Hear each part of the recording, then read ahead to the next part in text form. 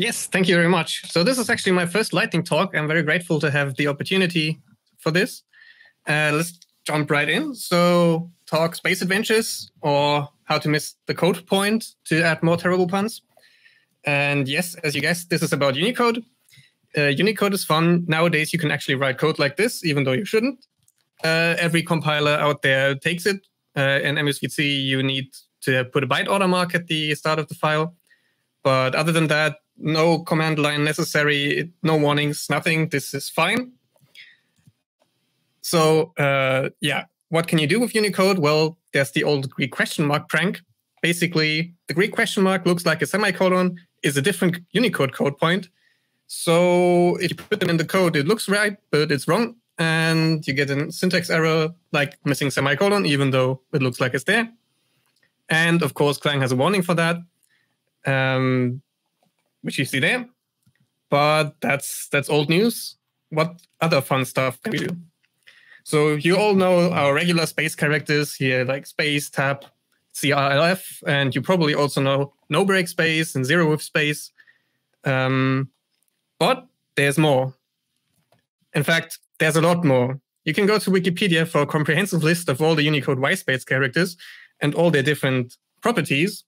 They are not provided in a form that I needed here, so I went through them. So these, the ones I listed here, are not zero with, and they cannot be used in identifiers. Pretty much, like normal space. But that's pretty boring. These spaces are allowed in or as identifiers and are zero with. So the zero with space, the zero with non-joiner, the zero with joiner, and the word joiner are valid identifier components, and they are zero with. Clang's being a bit of a spoilsport here. It warns with careful, these characters might not be visible, but let's press ahead. There's also the reverse. There's whitespace that is zero with, like line tabulation, form feed, and the Mongolian vowel separator, which only works in Clang and produces a warning, but do you have the other two? So with that, you can do fun stuff. I was unable to come up with much creative stuff in the day that I had to prepare this talk, but here's something you can do. So given what we've seen before, clearly we can assign 1 to the integer keyword and then check if it's 1. And indeed, this compiles. No warnings, no command lines, no defines, nothing. You can go to the Godbolt link. It's all clean, and it prints keywords. So yeah,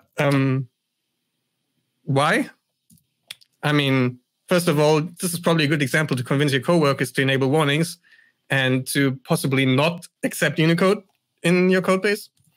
You can also try to make it an April Fool's joke and then have it bomb on Reddit or get rumored on Stack Overflow. So maybe don't do that.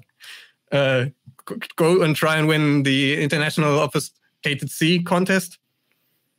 Yeah, my creativity was limited here, but I'm very curious to see what people come up with.